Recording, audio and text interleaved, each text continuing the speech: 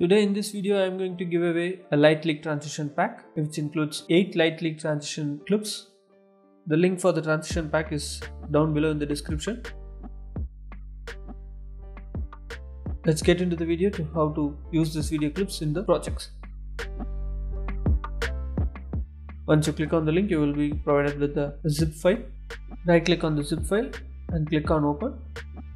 You can extract these files to your desired location.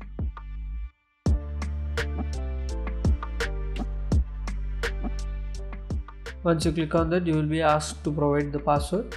The password for the file is at the end of the video, so watch the video completely.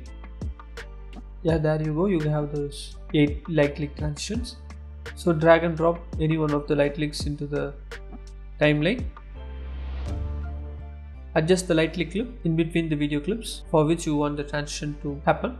Now click on the transition clip and go to the effect controls and set the blend mode and the opacity to screen. Also, these clips are 4K Ultra HD clips, so you can scale down the transition clip to around 50% for full HD sequences, and there you go. It's that simple. So enjoy with the light leak transition, and here is the password. Thanks for watching. Consider subscribing. This is Raudran signing off.